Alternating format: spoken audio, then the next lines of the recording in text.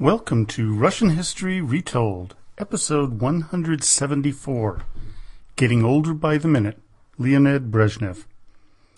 In the last episode, I covered the causes of the collapse of the Soviet Union due to the actions of Yuri Andropov and Brezhnev, and to a lesser extent, Konstantin Chernenko. This time I'm going to focus a bit more on Brezhnev's time as leader. Before we go there, I'd like to talk a bit about me and my perceptions of the times. When Brezhnev came to power in 1964, I was 6 years old. Khrushchev was a historical figure in my eyes. Brezhnev was enemy number one, the living, breathing embodiment of an evil system, communism. My parents taught me to hate communists, as did the media of the day. This indoctrination can cloud one's opinions unless you allow for facts and other people's opinions to enter your mind. In the over 6 years of producing this podcast, I've had to learn not to take the party line all the time. Let the facts and evidence lead the way. Am I always right? Well, if you ask my youngest daughter, she's likely to say, hell no. Am I right more often than not? I'd like to think so. So where am I going with this? I believe my opinion of Leonid Brezhnev and his rule, when I first covered it way back in episode 103, was prejudiced by my indoctrination that he and his fellow communists were pure evil with no redeeming value. I still believe that communism, as they practiced it, was a failed and deeply flawed ideal. Having said that, I feel the need to reassess the era of Brezhnev and give him and the others in power a little bit of a reprieve. This reassessment was brought about by some highly unpleasant facts.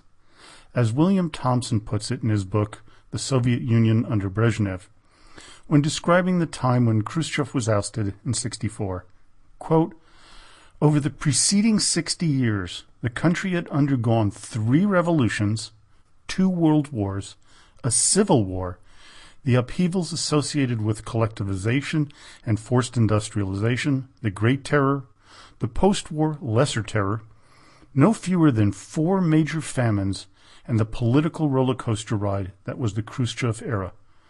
Arguably, the USSR needed a period of relative tranquility." Just pause for a moment to think about what Thompson just said. In what would have been most of my lifetime, I'm 57 now, my family and I, had we lived in the Soviet Union at the time, we would have gone through 14 major catastrophic events that caused the deaths of a conservatively estimated figure of over 40 million people. Probably 60 to 70 would be more accurate. Around 20 to 25% of all fellow citizens died. Imagine the psychological toll this must have taken on the people of the Soviet Union, as well as the leadership. We cannot argue with these facts. These are not opinions that can be debated. They happened and greatly affected everyone involved. It is into this framework that Brezhnev, Kosygin, Podgorny, and the others took control of the USSR in October of 1964. Khrushchev's reforms seemingly came out of nowhere at times. Some helped. Some, like the Cuban Missile Crisis, damaged the USSR's reputation. But the real problem was the instability that Nikita's leadership caused. The Soviet people were tired of things. They needed someone like Brezhnev. Under Stalin, the instability lied in never knowing if you were safe or not. From the 1920s to 1953, the Soviet Union was run by fear. Brezhnev and his consensus-driven leadership style would help to bring an end to that. The first example was immediate, and it was how they handled Khrushchev's removal. Under Stalin, Comrade Nikita would have likely been put on a show trial after being tortured, then executed if he was lucky. Instead, despite internal pressure, Brezhnev let him retire to the countryside. Gone were the days where you looked over your shoulder. Of course, this only applied to loyal Communist Party members. Dissidents were still harassed, arrested, and sent to gulags, or under Andropov's plans, to psychiatric hospitals. As Thompson puts it, quote, "The leadership would grant senior officials greater security of tenure and a stable working environment. in return for which they would respond by performing more effectively. For a time, at least, this formula appeared to work.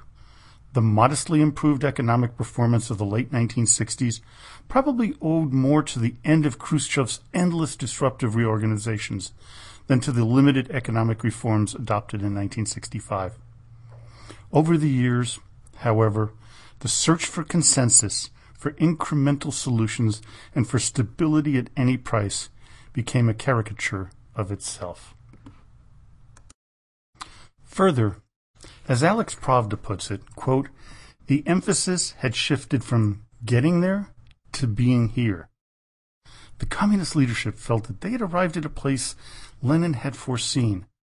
Now they had to just tidy up the place and make it work more efficiently.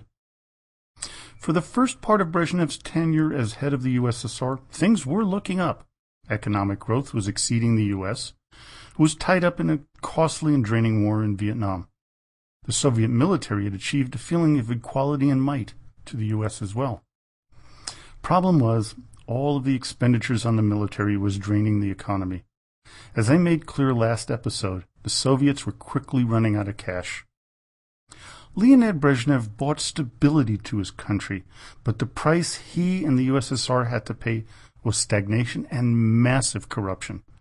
The cadre system became the business model because there were no consequences as long as things got done, even if the outcome was inferior. The people began to become jealous of the Communist Party leaders and top officials. They saw the benefits of being a loyal communist. They drove better cars, had better food, lived in lavish apartments and other perks. Brezhnev was as bad as anyone when it came to luxuries that others could not even dream of. He was a car enthusiast and loved to speed through the streets of Moscow in his fancy cars, hitting and killing pedestrians on occasion. Once, when he showed his mother his car collection, she was to have said, quote, very nice, Leonid, but what will happen to you if the Bolsheviks should come back? By his death in 1982, things were going pretty poorly in the Soviet Union, with U.S. sanctions hitting the economy along with a disastrous war in Afghanistan. Also, the general leadership was getting old, with a number of them dying. A joke made its way through Moscow when Vyacheslav Molotov was reinstated to the Communist Party at the age of 94. The Communist Party suggested that Chernenko, then the newly appointed leader, was grooming his successor. I cannot emphasize enough the problem that the aging leadership posed to the stability of the Soviet Union. Brezhnev's cadre system, which rewarded those who were loyal to him with a never-ending safe job, bred contempt among junior members of the Communist Party. But it also stopped innovations from coming out and benefiting society. Not wanting to rock the boat, actually being rewarded for not doing things differently, was to cause an internal rot to take place. Appointing dying, terminally ill men to positions of power was the system that wouldn't be overturned until Gorbachev came to power.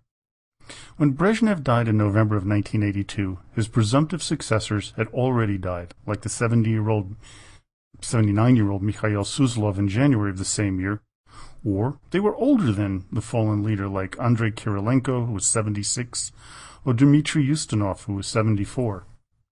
Yuri Andropov, who would take over, was a youngster in comparison at 68. But the leadership wasn't the only group that was old and ill. The entirety of the Soviet system was aged. They all lived and survived the terror of Stalin. All they wanted to do was to survive into old age and die not at the hands of an executioner, but of old age.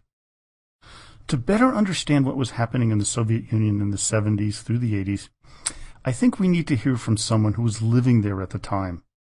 Physicists Andrei Sakharov and Valentin Turchin, along with historian Roy Medvedev, published an open letter to the Soviet leadership warning them of the problems that would face their country if things weren't changed.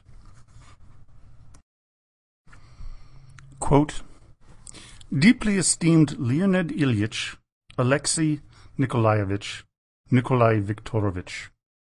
In the course of the past decade, menacing signs of breakdown and stagnation have been discovered in the economy of our country. Comparing our economy with that of the U.S., we see that ours lags not only in quantitative, but also saddest of all in qualitative respects.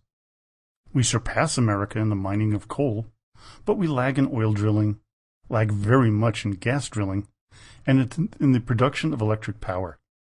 Hopelessly lag behind in chemistry, and infinitely lag behind in computer technology. As for the use of computers in the economy, a phenomenon that has deservedly been called the Second Industrial Revolution, here the gap is so wide that it is impossible to measure it. We simply live in another epoch. The source of our difficulties is not the socialist structure. On the contrary, it lies in those peculiarities and conditions of our life that run contrary to socialism and are hostile to it. This source is the anti-democratic traditions and norms of life that appeared during Stalin's period and have not been completely liquidated at the present time. There is no doubt that, with the beginning of the Second Industrial Revolution, these phenomena have become a decisive economic factor. Problems of organization and management cannot be solved by one or several individuals who have power. They demand the creative participation of millions of people on all levels of the economic system. But in the process of exchanging information, we are facing difficulties that cannot be overcome. Real information on our false and negative phenomena is kept secret because it may be used by hostile propaganda. Exchange of information with foreign countries is restricted on the ground of penetration of hostile ideology. Theoretical conceptions and practical proposals which may seem to be too bold are suppressed immediately without any discussion under the influence of fear that they may break the foundations. The top administrators receive incomplete, falsified information and thus cannot exercise their power completely. Freedom of information and creative labor are necessary for the intelligentsia due to the natures of its activities, due to the nature of its social function. The desire of the intelligentsia to have greater freedom is legal and natural. The state, however, suppresses this desire by introducing various restrictions, administrative pressure, dismissals, and even the holding of trials. This brings about a gap, mutual distrust, and a complete mutual lack of understanding, which makes it difficult for the state and the most active of the intelligentsia to cooperate fruitfully. In the conditions of the present-day industrial society, where the role of the intelligentsia is growing, this gap cannot be termed but suicidal. What awaits our country if a course toward democratization is not taken? Falling behind the capitalist countries in the process of the Second Industrial Revolution and gradual transformation into a second-rate provincial power. This letter was published in Newsweek magazine in the United States in April of 1970. Another look, this time in hindsight, by journalist Vladimir Konstantinov in 1993 gives a different point of view.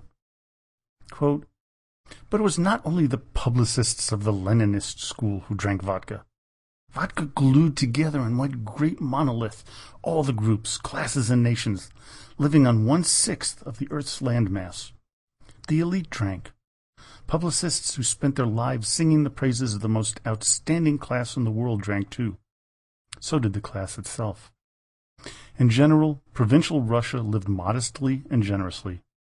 The first time I ever saw a real-life dissident in my life was in the Supreme Soviet of the Russian Soviet Federated Socialist Republic. True, a rumor once raced around our city to the effect that someone in one of the outlying districts had pasted up portraits of the members of the Politburo under the heading, quote, 'These men are wanted by the police.'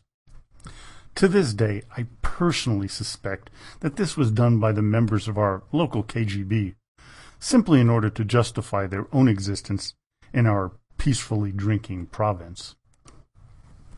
Reflecting on those glorious years, to which, judging from the polls, provincial Russia increasingly looks back with yearning, I think that their excellence lay not simply in the permanent presence in the shops of cheap macaroni and eggs for ₹1.30. Rather, the very spirit of the time, its obvious defects notwithstanding, simply met certain deep needs of Soviet man, Homo Sovieticu, who was, in my view, formed long before 1917.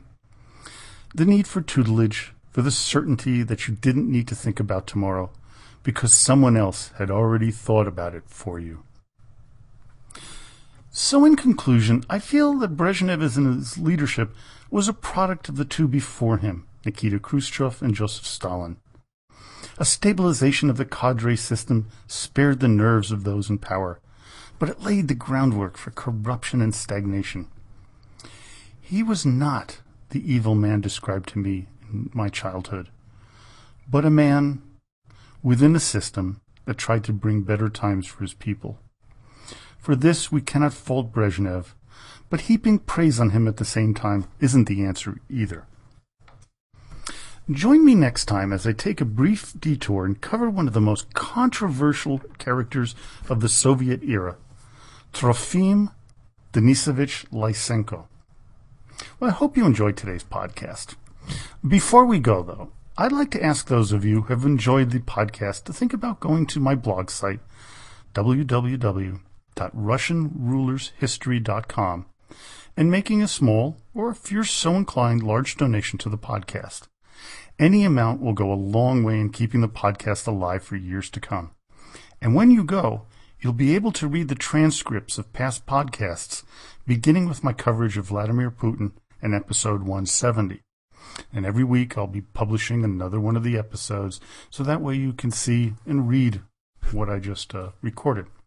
So now, as always, до свидания и спасибо большое.